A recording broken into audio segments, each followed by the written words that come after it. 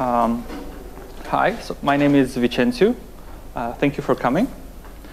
It's my first time at FrOSCon, so I'm not quite familiar with the audience and the technical level of everybody. So if there are any questions during my talk, feel free to interrupt me. There should be plenty of time for discussion. So first of all, just to get a general idea, how many of you here know of MariaDB? Okay, how many of you actually use SQL on a day-to-day basis, or? Okay, so people are familiar, that's good, but feel free to ask me any questions if there's something which is unclear.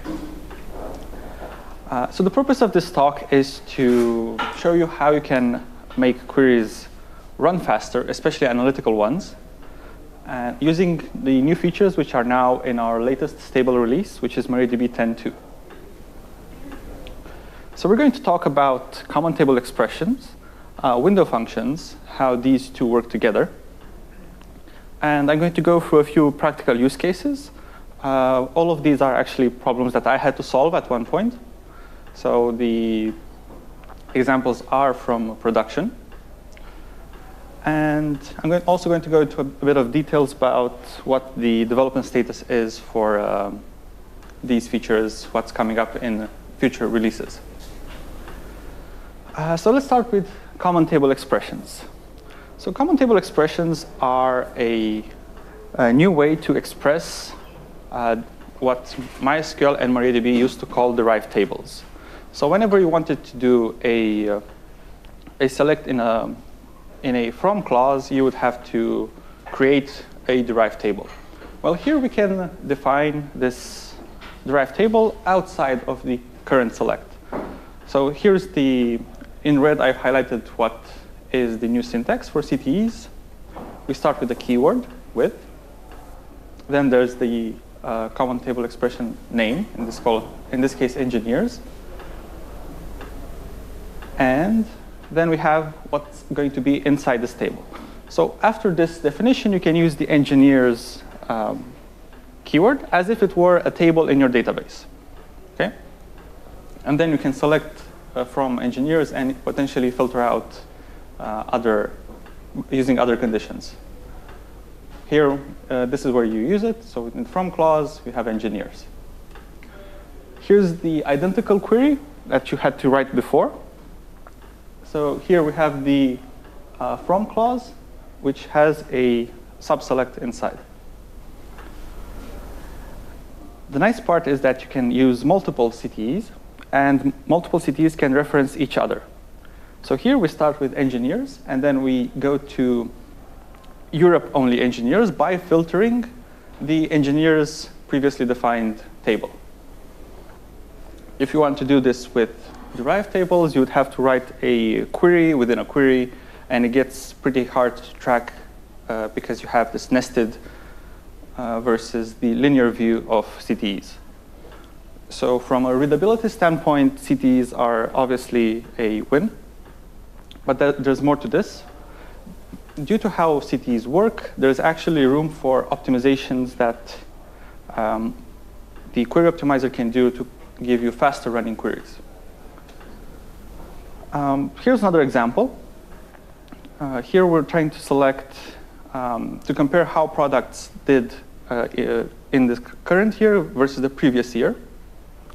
And here we are using the same table twice. So first we define all the sales for all products in a given year. And then we just join them together to see which products have performed better this year as opposed to last year.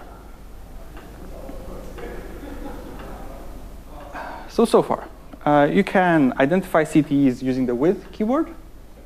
They are similar to derived tables in that you can actually write, most of the time, identical queries with derived tables. They can provide you more efficient code, and I'm going to go into details on why this is so in a few of the optimizations that we support. So how do we execute CTEs?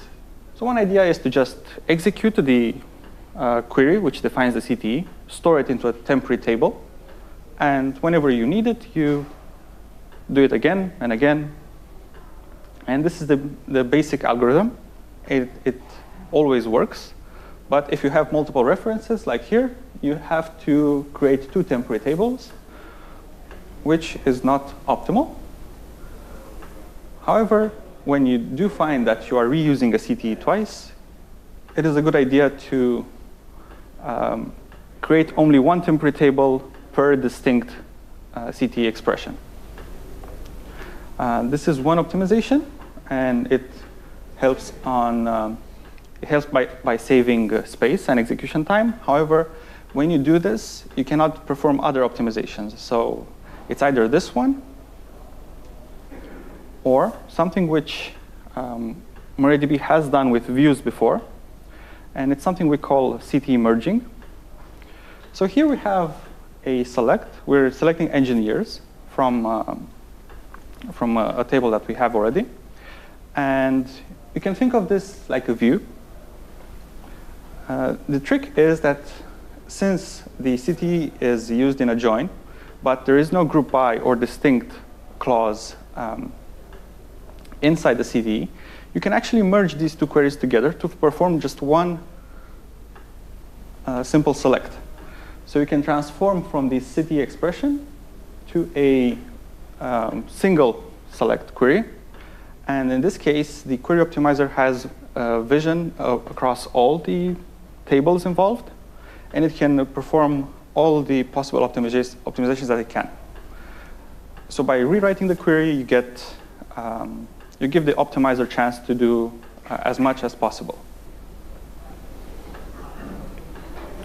Okay, and this is similar to how views work already.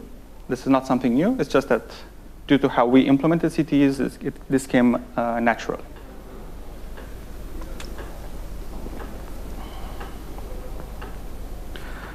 Now here's a different optimization.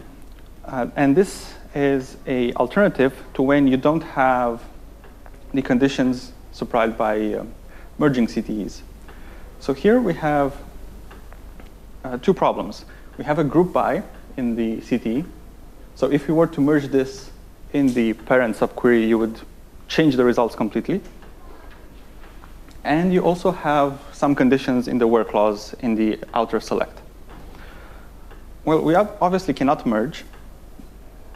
However, maybe it makes sense to push the condition from the outer query into the CTE, because you're still going to filter out things. And if you filter out them before computing the temporary table, this will save on disk space and execution time. So in this case, you get smaller temporary tables, and this will potentially speed up your queries when you cannot do CTE merging in the first place. This feature was actually implemented by a student, and this is something we are very proud of, that we get to work with the community a lot. So all this was contributed in a 3-month period. If you've heard of Google Summer of Code, it's a very interesting project. And if you are in charge of an open source project, I do suggest you try and apply. It's something that's very worthwhile. Comparing MariaDB to MySQL and also Postgres and SQL Server. So when we try to implement CTEs as well as window functions coming later, we tried to do as similar of a job as other database vendors. So both us and SQL Server support CTE merging, and we do condition pushdown, but we don't do reuse. And the reason why we don't do reuse is because whenever you choose to reuse a CTE, you invalidate the other possible optimizations. So that's why we currently do not support reuse, but we are thinking of adding methods to decide whether to reuse CTEs or not. This MySQL from when are this data? When you put? So this data is from 8.0. This is from I think April this year. I haven't looked if there have been differences, But from my understanding, condition pushdown was not in the MySQL plans when I asked the developers. So it's probably still not there. OK, for Postgres, they don't do either merging or condition pushdown. Maybe if somebody is more familiar, they can explain the reason for this.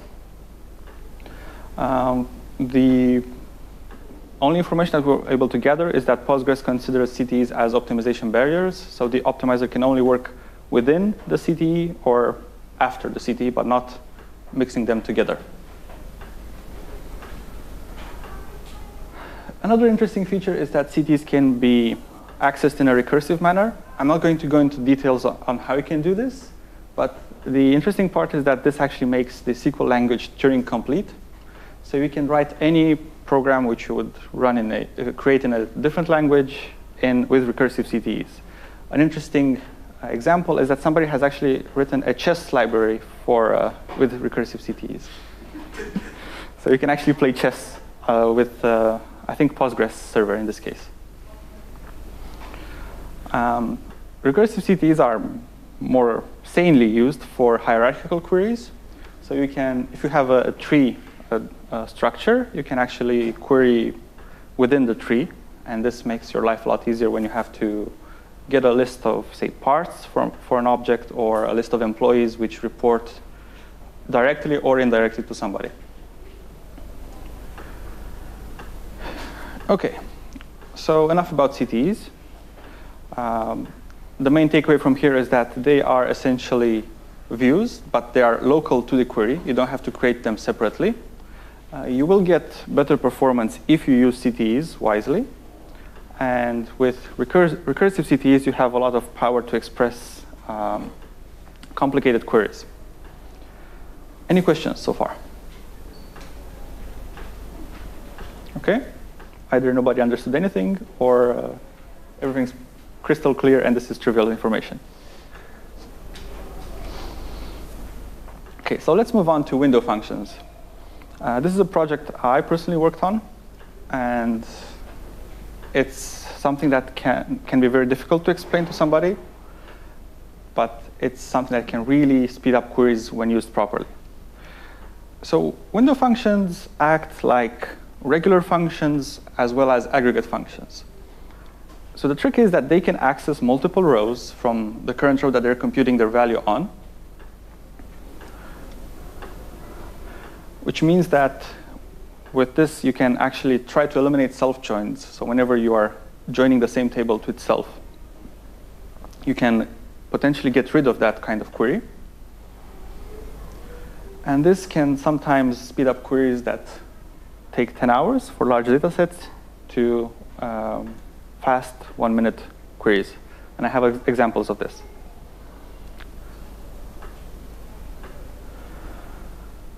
So like I've said, window functions are computed over a sequence of rows, like aggregate functions, such as sum.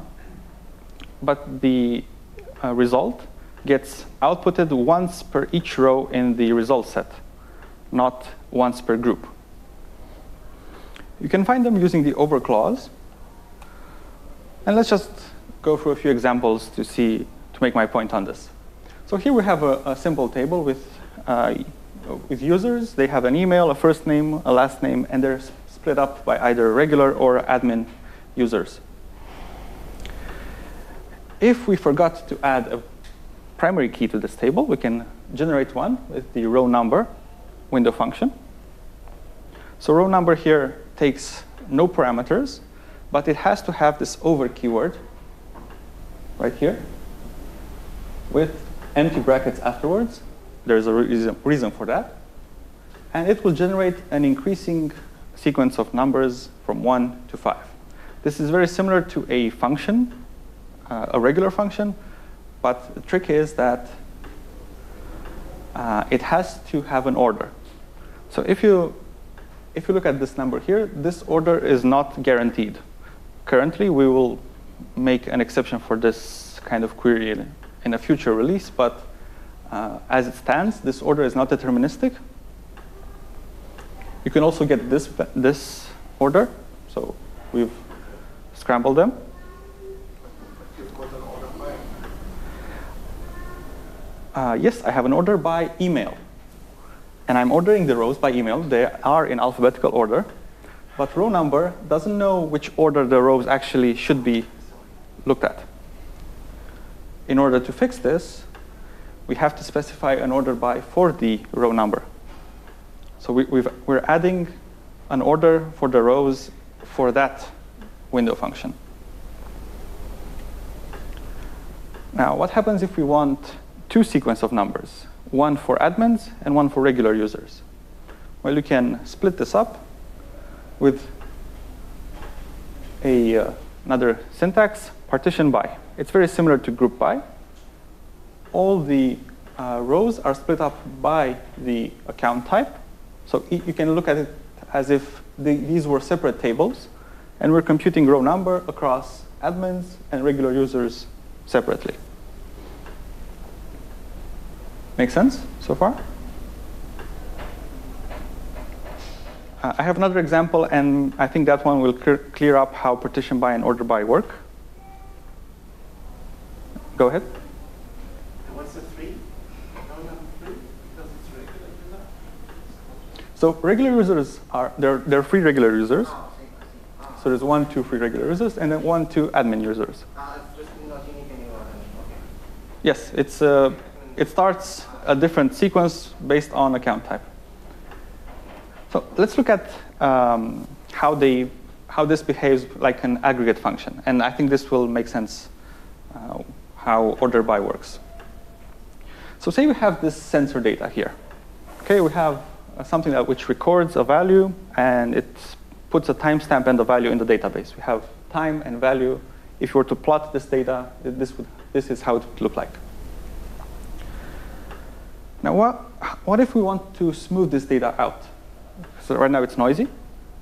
Well, we can use average as a window function to perform a moving average over the data. So here we do average of the values. And now we have to order the values by time so that average knows which part of the data to smooth out. And it will smooth out 3 rows before the current row and 3 rows after. But these rows are ordered by time. Okay, so for each point here in the red line, the value is computed by 3 data points before, 3 data points after, and 1 data point, the current row itself. You can increase these by making a larger moving window. Okay, and okay, any questions about this?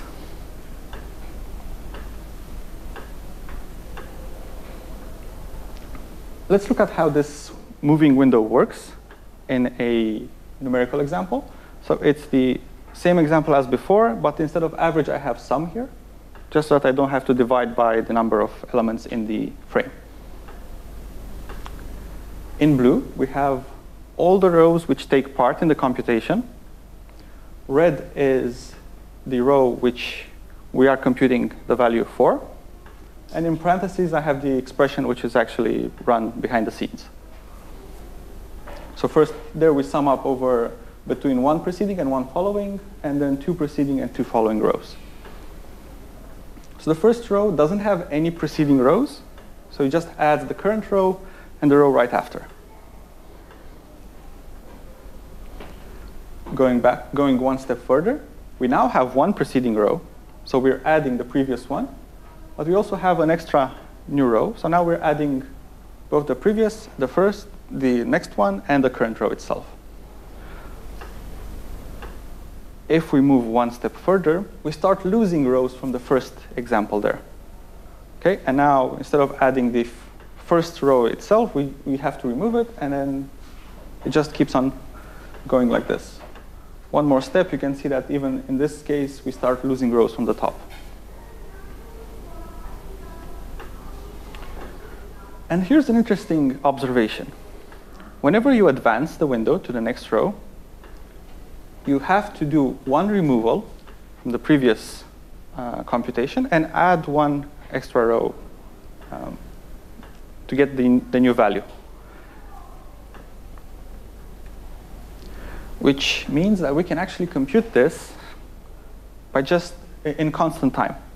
So whenever we need to go to the next row, we just add one value and remove one value. And this is constant time, which is what actually makes window functions very fast.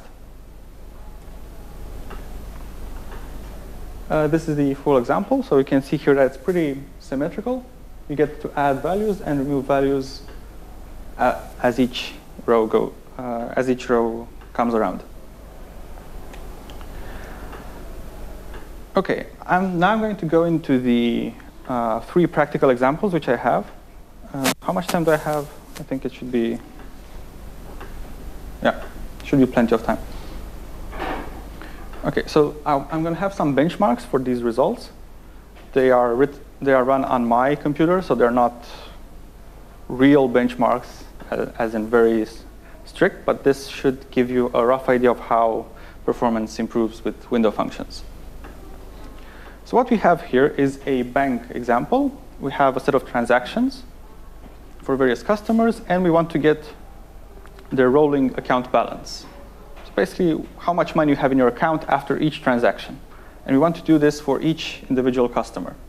We have a customer ID, a transaction ID, and a timestamp for the transaction. And then there's the amount, either when you pay or when you get money deposited into the account, either a positive or negative value. The way you would do this with a regular SQL query without window functions, you would use a subquery where you would sum up all the transactions from the beginning of time until the current row. Okay, so here we find all the transactions for the current customer, and then we get all the transactions which are previous to our current one. And all these are summed up. With window functions, it's a lot cleaner to express this. So what do? We have a sum over the amount. We split the data by customer. We order it by timestamp. And we want to add all the rows from the beginning of time, unbounded preceding, up until the current row. Okay, all these are ways to specify how the frame moves when you advance the row. And it gives you the same result. Make sense? Performance. With regular SQL, no indexes, it's basically all that the database can do without using any additional data structures. This basically increases in an n-squared fashion. 10 times more rows implies 100 times more computation time. With SQL, but with an index, this gets improved, but this will impact insert performance because you have to update the index as well. With window functions, this becomes a linear query with a slight offset here because the data set here turns from memory to disk, and we have a slight penalty for disk access here as well. But from something that takes 4,000 seconds to 500 seconds, it's a 10x improvement.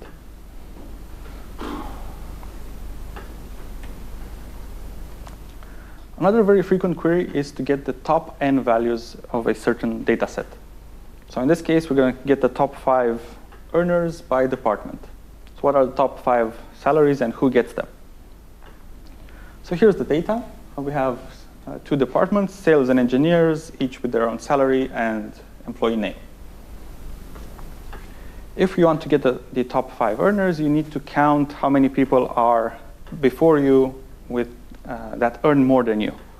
And you only want to add to select the values which have as at most 5 people that earn more than you. So how do we do this? Well, we have to count how many people are not myself, so it must not match my name. It must be in the same department as me, and it must have a salary greater than mine. Okay, and whoever has less than 5 people that match this criteria, then they are one of the top 5 earners in the department. Now the trick is, what if I also want to rank people? So I want them to have a rank, either 1, 2, 3, or so. Well, if you want to do this, you have to basically repeat the query, but have it in the select list as well. Okay, so it's the same thing, it's just now I'm counting them and adding +1 so that I get the ranking correct. Notice that there is a rank here that matches, so we have 2 people that earn the same amount. This causes problems because if you want a dense rank, then it's a bit complicated. But let's see how we do this with window functions instead. We have the rank function, which only works as a window function. You can partition, and we just express what we want to compute. So we partition by department, and then we order by salary. And we order it descendingly because we want the top 5 greatest values.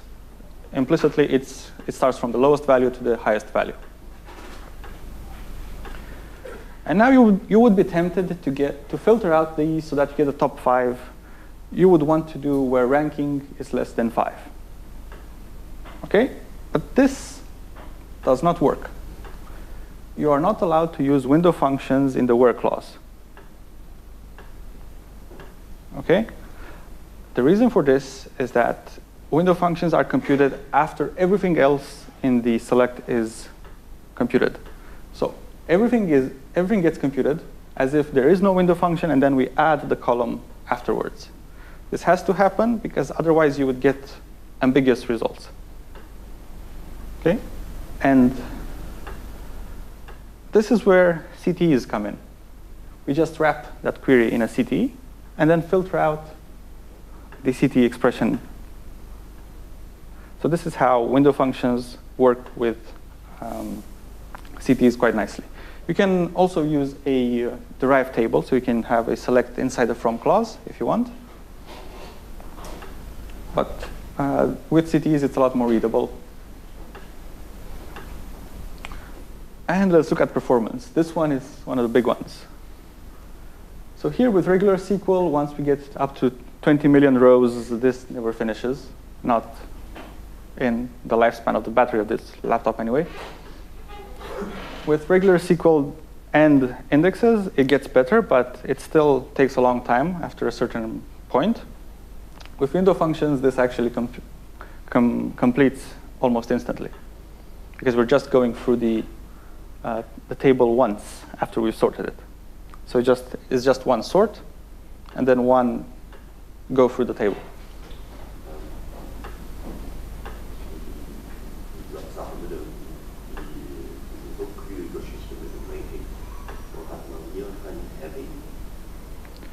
Sorry, I did not understand the question. Does Maria have a heading? Yes, we do have.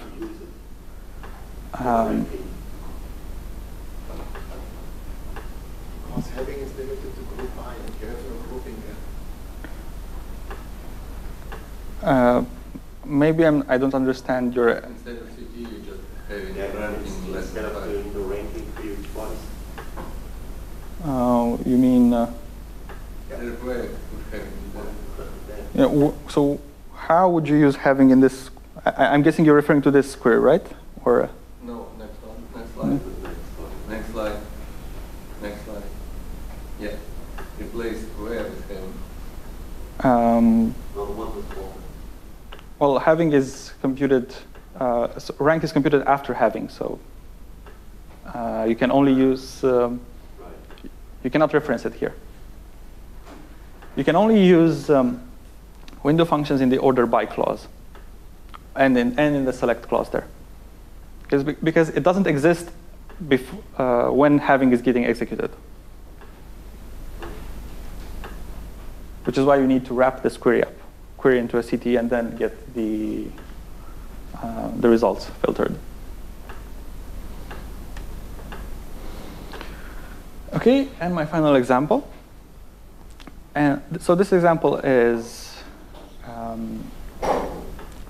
again from a similar use case scenario. It's a bit filtered out, but the idea is that we have a certain number of machines, and whenever a technician goes and fixes this machine, we put a timestamp in the database that service has happened for this machine at this particular time. And you're interested to see what is the average time between services. So let's try and find out which machines break more often.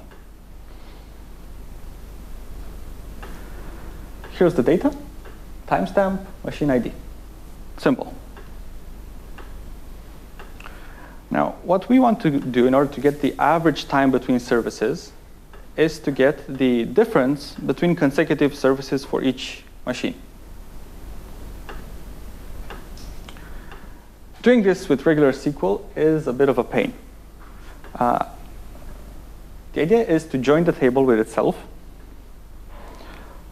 and match the same machine IDs, and then look for the transactions that have a time before the current position. And from those transactions, get the maximum one so that you actually get the most recent one that is before the current one. And then just do a difference between the current time and the previous time. This is one way to do it. There is probably multiple ways to do it, but I think this was the simplest one that I could come up with that could actually fit into one slide. And we have to group by machine ID so that we get this value for each machine ID for each transaction. Now, we can do this a lot easier with window functions. We have a nice function called lag, which is able to access previous rows from the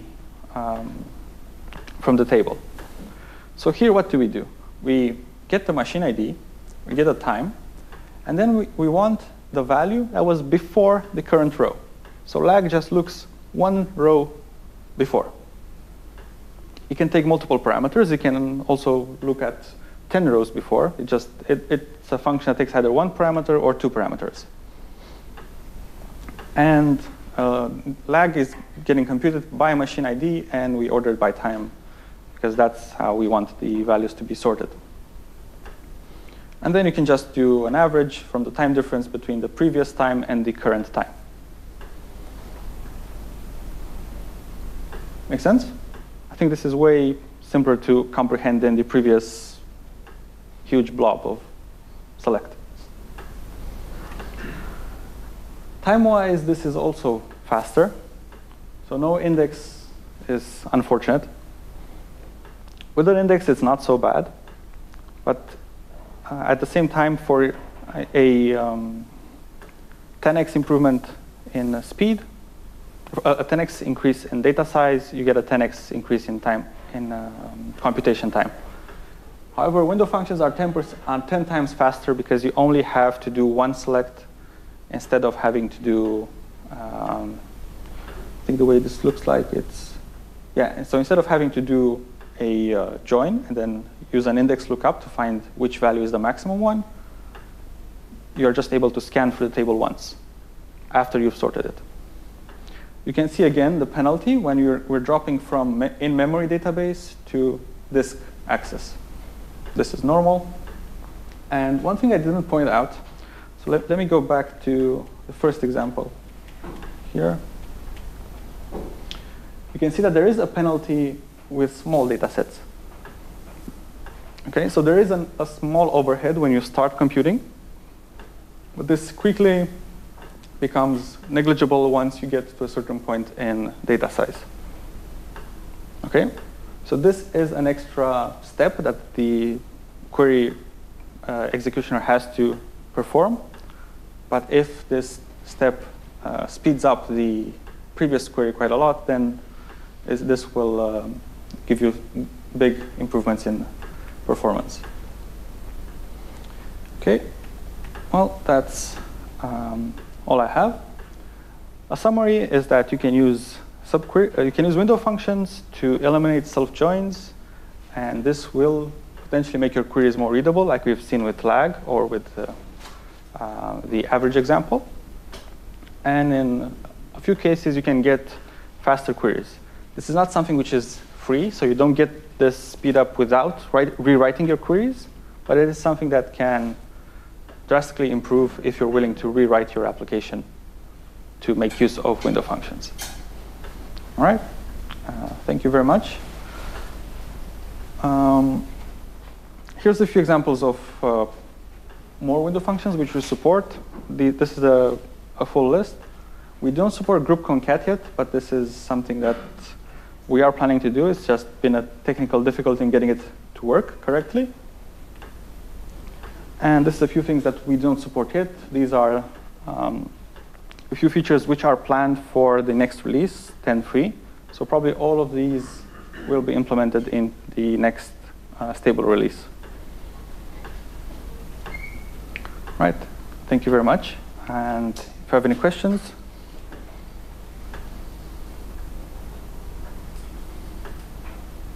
In which version window functions are supported? Sorry? Which MariaDB version? This is MariaDB 10.2. It's not the default version which you find in Debian, so you have to get the custom package. But we do have custom repositories that make installation of 10.2 in Linux distributions simple.